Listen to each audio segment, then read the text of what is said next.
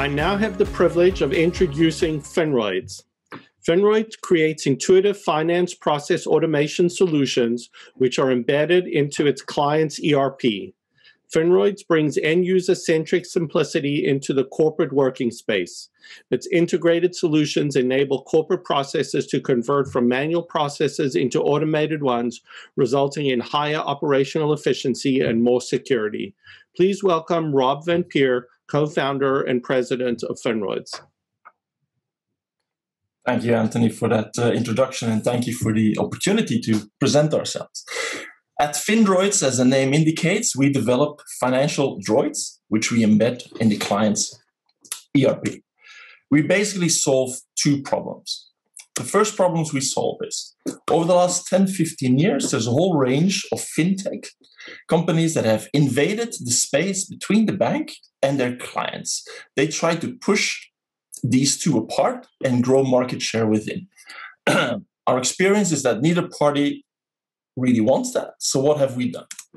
We provide tools to the banks to integrate, to tighten the relationship back with their clients and integrate into their system through real-time data integration. That's the first problem and the first solution. Second problem, and this is based on 20 years of experience as a consultant, companies investing tons of money into systems which only solve 60 to 80% of the corporate requirements, so they still end up with inefficient processes and a lot of paper pushing. What have we done? We've taken a proven market-leading ERP system, we built ingenious brains with pretty faces, and we close the gap. And along the way, we provide 25 to 95% of efficiency gains in these processes. What's our market? According to Gartner, SAP is the #1 ERP leader. 77% of global transaction revenue passes via SAP, and we have a 90% relevance. That means that 90% of SAP users will benefit from using at least one of our apps. With that, we anticipate potential annual revenue of $5 billion. Competitors, yes, we have some competitors. They typically come from different angles, either the business side or different IT angles. We combine all of these angles. And why is that valuable? Why is that relevant, you might ask?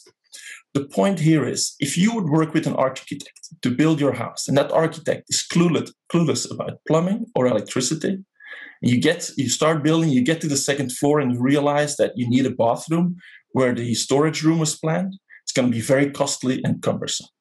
What we do is, by putting in those different angles of knowledge, we make it a smooth client experience.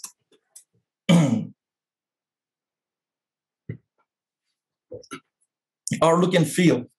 And I would like to thank David from Modus Create to basically introduce us, because I fully agree about your views of the future.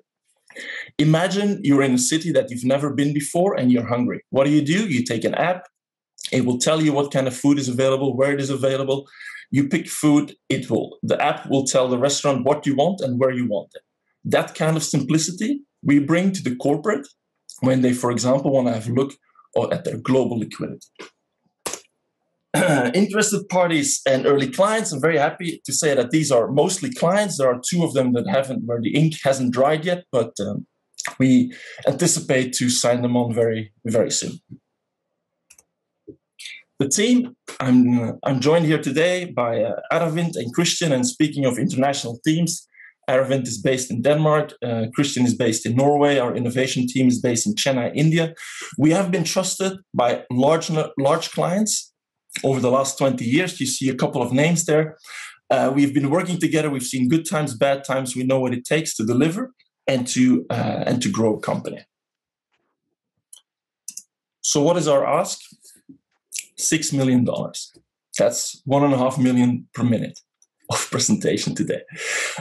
Where we are today is we have invested $1.5 million already. We've had $3 million in revenue over the last couple of years.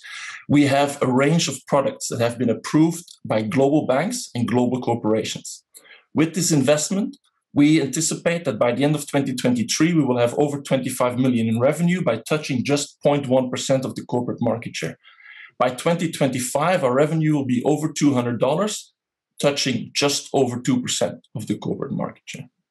I hope you found this interesting, and I look forward to answering your questions in the breakout.